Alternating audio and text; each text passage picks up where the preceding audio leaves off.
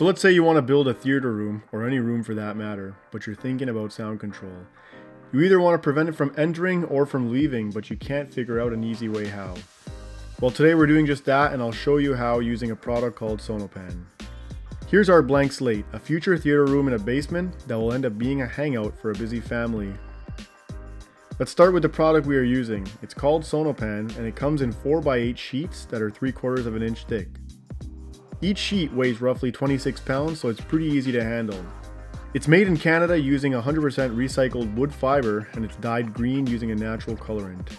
The dimpled surface on both sides help cancel a wide range of sound frequencies, and there's no front or back to the board, so you can install it in any orientation.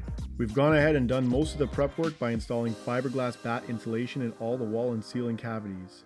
You may notice we're missing a vapor barrier. That's because these are interior walls with the exception of one that was spray foamed.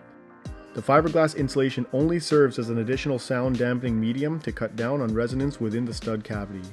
Use the appropriate size of insulation for your wall thickness. To get started, I recommend the following tools: a track saw and dust extractor, an oscillating multi-tool with a wide Japanese tooth blade, a utility knife, a drill with standard twist bits, a tape measure, fine tip permanent marker, and a staple gun. I'm using a 7/16 crown construction stapler with 2-inch staples, but you can also use a standard drywall screw gun. SONOpan recommends the use of washers with the screws when screwing the board to the ceilings to ensure the board doesn't fall down. If you plan on stapling it like I have, you don't need any additional fasteners, and I found this method to be the fastest way to hang the sheets. Installing SONOpan is as easy as installing drywall. Just cut your sheets to fit snugly, but not too tight, as this can cause the edges to chip. Aim for around an 1/8 inch larger than your dimension for a spring fit. I started with the ceiling, staggering boards, and then worked on the walls, standing up sheets. To cut sheets along their length and width, I'm using a track saw with a standard 48 tooth wood cutting blade. Your blade choice isn't really important here, as SONOpan is a soft material.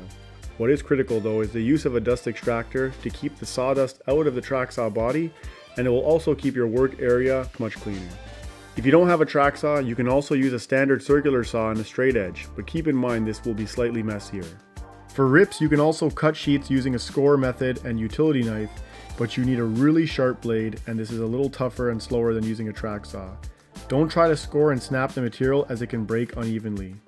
Lay out your cuts the same way you would if drywalling, and cut out box openings or notches using your multi-tool. I stapled the sheets on every 8 to 10 inches with closer spacing where required to keep it snug. Sometimes insulation can push the board out a touch, so you'll need a few extra staples to push back. With the right tools, your installation should be smooth sailing. I was able to complete this room, which was around 35 sheets, in roughly 4 hours, as the majority of sheets required cutting before installation. SONOpan itself is a natural and safe product, but I do recommend you wear a respirator when cutting or handling any type of insulation or any type of material. It's always good to play it safe. Now you have a surface that's ready for drywall and a room that's much quieter.